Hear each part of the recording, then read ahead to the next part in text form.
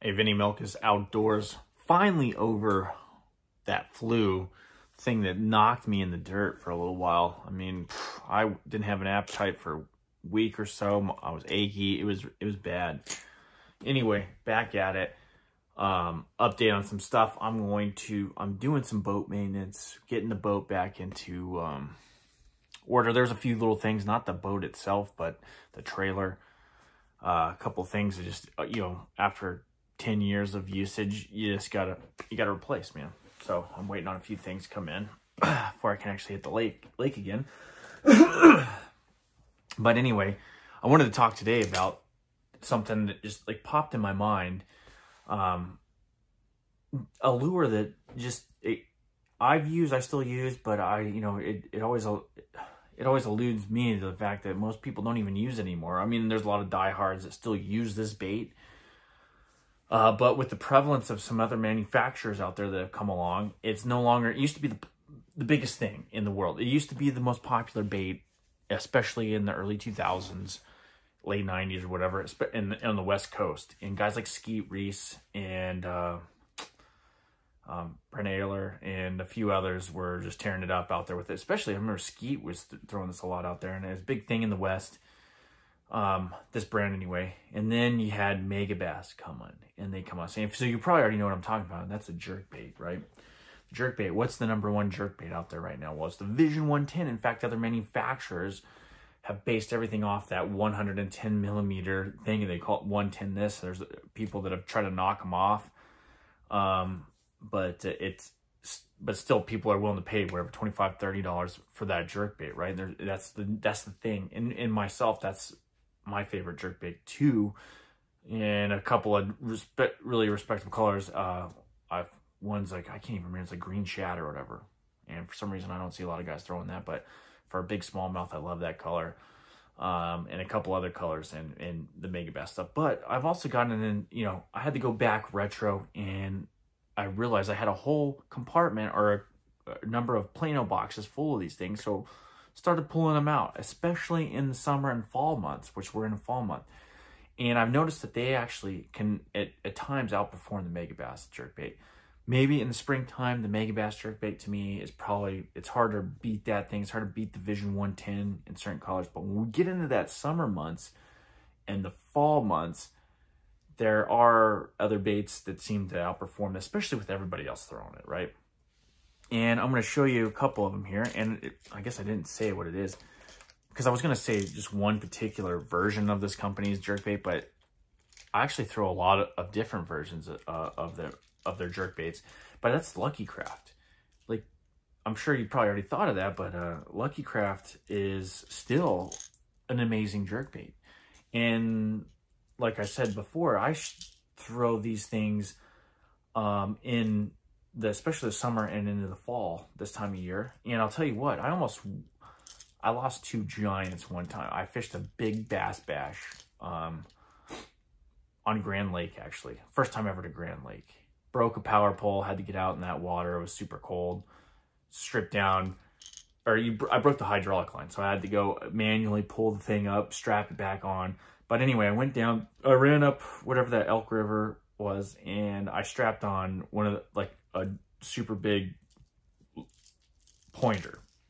And I mean, I hit one spot up there, and bam, I had one. And he was, I don't know, probably a 5-6 pounder. Jumps at the boat, spits it out.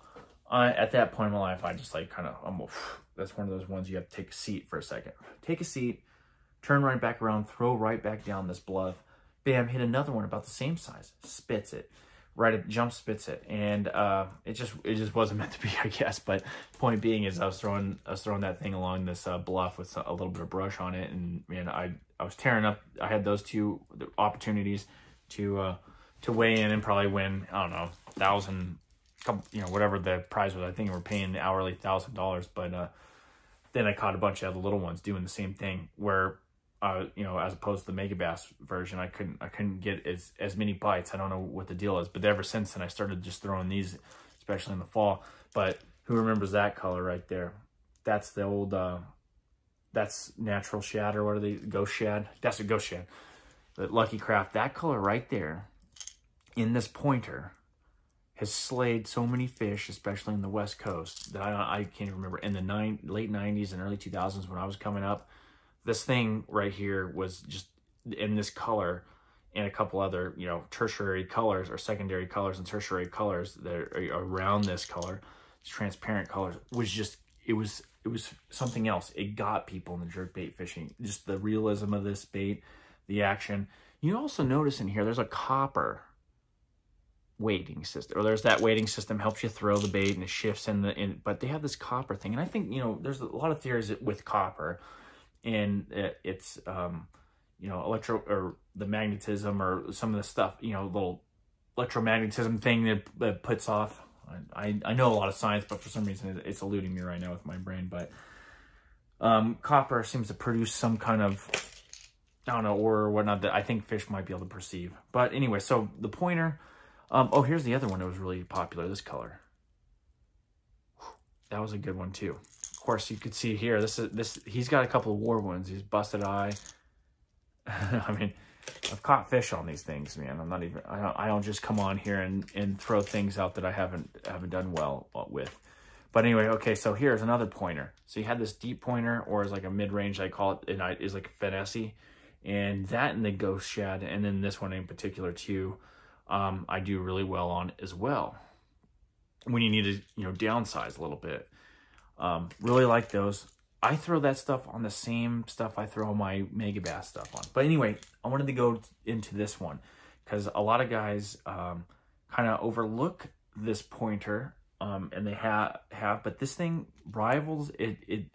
It was a 110 before the 110, and not to say that the one I'm going to show you, this is actually a 112, but I meant like it was that real slender look to it before, you know, Megabass came out with their stuff. But it's this one, it's the slender pointer, and this is a 112. But the slender pointer is something else. And you notice these scale pattern colors. And at times, guys have different theories about this, right? Guys have different theories about when to throw the translucent and when to throw the reflective one. I like the reflective one. And I go back and forth with it because I let the fish kind of tell me with it. Because sometimes the reflective one is good when there's cloud cover.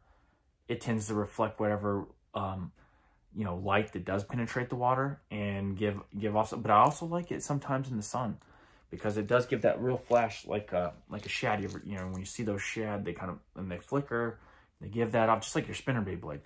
And so sometimes I'll bounce around. So I don't necessarily have a solid, fast rule on that. I guess if you read the textbook, I believe you know, there's two different theories. You know, you use translucent baits when the sun's out, and then other people like it when it's cloudy. But then some guys say, you know, you fish these solid colors to flash when it's cloudy out. And other guys, or matte colors, you know, I let the fish tell me what it is, but I tend to go more natural with the water clarity. Unless we're talking smallmouth and I go natural, then sometimes I'll just throw something just straight outlandish and just see what happens. But here is the little version of this thing, and this is the 97. And let me tell you something about this one, though. When you go up north or whatever, and you're fishing smallmouth, this thing right here, especially, you see this pattern, it's a bluegill pattern, but what it does look like is a small perch when you get in the water. When you get it in the water, even in clear water, this looks like a small perch. And I mean, this thing slays. It slays where I'm from, where you have Cisco's and smallmouth do prey upon yellow. I'm trying to get this thing in here. Yellow perch. And I've caught some of the giant smallmouth that I've caught up there. They're spit out these giant 5-6 inch yellow perch. So it's a huge bait fish up north where the smallmouth are. But this color, bluegill, and they do have a perch color. I'm going to show you that here in a second. But this color right here mimics a yellow perch fairly well, and the slender size here. So I guess the last one I guess I'll show you here is another pointer that was not really, I don't know if a lot of guys have done really well on them. And to be totally honest, like, I'm going to be honest with you no matter what, I haven't done super well on this either, but I see specific applications for this possibly, and that is the pointer that's, what do they even call this thing? I don't even know. It's like I think they call it the live pointer. Yeah, something like that.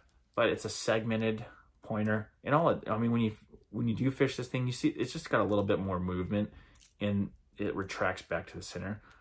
Granted, I'm not a big feather guy, but I mean, if you like the feather, but I like this color up north where there are yellow perch. And when you do have, this is where I'll deviate a little bit from what I just said before with these matte colors. When there is, I don't like to throw them in super clear, sunny water where that reflects. I like to throw the matte colors when there's a little bit of cloud cover because I think the colors stand out a little bit better where there's less light.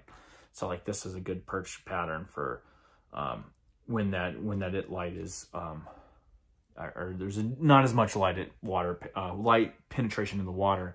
However, like I said, you throw with smallmouth, sometimes you just throw the most outlandish thing when it comes to colors and it works like a charm. So every once in a while, I'll just like bust this thing out, right? Or that color, maybe not necessarily this one. And I have done very well in very clear water fisheries, 30, 40 foot visibility. Just give me the big chartreuse thing. And chartreuse are green and with some red and throw it out there and you smallmouth crush it. But here's another really good one. And I put a little red. I've actually caught fish on this one. Doing that same thing I was just talking about, just outland, here, I'm just going to toss this one. And then I put that little red hook on there. Or I guess little, it's actually a little bit oversized. But so this one, I think last time I was fishing this one, I was trying to get it to do a slow sink. And I put a little bit larger red hook on here. And this one I have caught quite a few fish off of. It's supposed to be in baby bass. That's their version. Very well, nice color, nicely painted, matte color. I mean, it's a beautiful bait. I just haven't done as well as I have, but when it goes to those pointers are on point. And if, like I'm telling you right now, they're cheap too. They're not that expensive. They used to be like $14.99. I've seen them for like $10. I think you can get them on Tack Warehouse with a hookup for about the same $15, maybe a little bit more now. I don't know how it is, but there was a time where they're significantly cheaper than a Megabass. You can get into these, especially this time of year. You start throwing these around and you go behind guys that are throwing Megabass. You're now throwing, there's a whole lot of fish that haven't seen this type of action because it's a little bit different than a Vision 110. And the profile is slightly different. The colors are slightly different in a sense, depending on what color you're going after, but you're giving the fish a little bit different something. And I think it helps out. I really do. But I don't even know if I mentioned this, but I throw them on the same thing I do in the 110, unless I'm throwing that giant one, which I don't have any more of those. I was trying to get them there.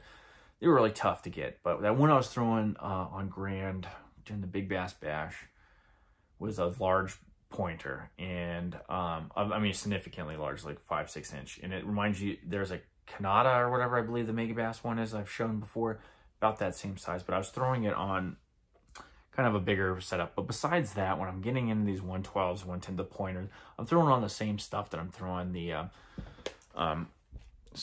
I'm throwing on the same stuff I'm throwing that Vision 110 on. I got my 6'8", 6'10" bait caster, medium light, extra fast, or medium extra fast. I like the medium light extra fast because one, I still have sensitivity, but I still have a little bit of give in there. Like a lot of guys throw glass rods. I don't. I like my graphite style rods. So I have and I love that St. Croix Legend Elite or Legend Tournament, not Legend or Tournament Series, whatever the blue one is. Used to be a St. Croix Pro Staffers, can't remember, but that's all I got anyway. I like those in the medium light extra fast, 6'8", 6'10". Throwing it with the ones I got. I think I can't even remember I got a dial or something, but a real nice reel, with 6 to 10 pound test. I usually start with 8, and then I bounce around with my jerk baits between 10. And if you go to Lake Mead or some really clear water, you might bounce down to that 6 pound test. But I start with 8 to 10. It's pretty standard for me. It's a very clear bad day when I'm on 6 pound test, but sometimes I do. And nowadays with the way, and fluorocarbon is a must. I always throw it on fluorocarbon. One, I mean, I don't have to tell you guys the advantages of fluorocarbon. One, the light refracting, it's harder for the fish to see, but 2, it also sinks a little bit better in mono. I guess if you've got the money to swap around mono to try to get baits to rise and fall, I mean, that's on you, but me, I'm sticking with the fluorocarbon, and as long as I keep those tools consistent, then I can really adjust what the bait's doing through other means that I don't have to constantly re-spool my reel. But anyway, I've had a lot of success with those Lucky Craft baits. They're super awesome. Like I said, it's not, do they replace the Vision 110? No, they don't. But there are things I've shown you before, baits that were discontinued that have just come back, or they were made in Japan and now they're coming back, that Lucky Craft has, that I have not only competed with guys throwing the Vision 110, but I've beat them, like hardcore beat them with some of the Lucky Craft stuff, some of the old school Lucky Craft stuff. And I still throw it, and I still got a couple, and I'm trying to get a hold of more, but they are bringing them back, it seems like. And I'm not going to say anything about those yet, because I don't know. If you could go back to my old videos, and you might be able to find something, because I did something on discontinued baits, and one of them has like my favorite bait ever. But I'm holding that one close to the chest for just a little while longer. I might talk about another video. I don't know, this winter I might throw it out here on these Ozark lakes, and I'll let that one out of the bag. But but anyway, Lucky Craft's still in my box, and I think they're not going anywhere. But anyway, I got some other stuff too. Further, like I'm gonna work on this boat. I got some other baits I'm gonna show you guys, especially as we transition into fall. We're in fall, solid fall. But as we transition out of fall into winter, we start getting into my favorite type of fishing. And it's not, you think topwater. I mean, I guess everything's my favorite type of fishing, but this one I'm really good at. I guess that's why I'm my favorite. Is like I'm super good at this type of fishing, and that is with, you know, blade baits and utilizing the forward-facing sonar. But before, how I learned to use these type of baits, these blade baits and jig heads and, you know, wood grubs, was just the traditional two-dimensional sonar, and actually use it, you know, video gaming these fish with this, and then also covering water with it. But you know, when you get in the winter, when you get these fish pulling off, and you find these, you know, some of these groups or whatever being on the video game, and now you get forward-facing sonar. But with that, and what I've learned, and what people are, it's starting to become very prevalent, is what you learn when you're, especially with forward-facing sonar, but I learned it with 2D, and now I understand it with forward-facing, is that certain baits reflect better from sound waves from the sonar than others. And it's very, and if you know which baits to use and you know how to use them, it makes it easier for you to see it, not just on two-dimensional sonar. Like I said, that's how I learned to do it, and I recognize different baits are easier to see and give better they reflect sound waves better than others. So we'll go into that a little bit probably, if I can remember, with all the things going on in my life. But that's something to think about, is, you know, different baits reflect sound differently, and if they reflect sound better, you'll be able to see them a lot better. It'll pick them up on your forward-facing sonar, or if you still run 2D, because 2D is still relevant. I mean, I guess forward-facing sonar is kind of overtaking it significantly, but there's another aspect, and now I'm going deep in the weeds of sonar usage, that we start talking about different frequencies and the effect they might have in fish. I know people have I've watched some guys talk about it, kind of contesting, or on both sides, whether, you know, sonar frequencies affect fish or whether they don't. And I can tell you firsthand that they definitely do, and different frequencies are going to affect different fish at different times, or affect their behavior possibly, especially if they relate it to something negative. Now, I'll tell you, like, living in California for a while, or fishing those lakes, I have seen it firsthand on, where was I? I think maybe it was Lower Otay. If you're Western England, you'll remember that. It might have been Lower Otay, or where was it? It was one of those. It wasn't Hodges. Hodges is an awesome lake, by the way. Big fish. I think it's the only one they don't stock trout in. It's had like significantly a teener way up there, bass, and I've caught some really nice ones there. But Lower Otay, okay, that one gets a lot of pressure. You're down there and people are rotating spots. Very hard fisheries. One of the only fisheries where I've been like skunked 2 times in a row. But anyway, we're down there, and I'll keep it short. We're almost 20 minutes, but we're down there.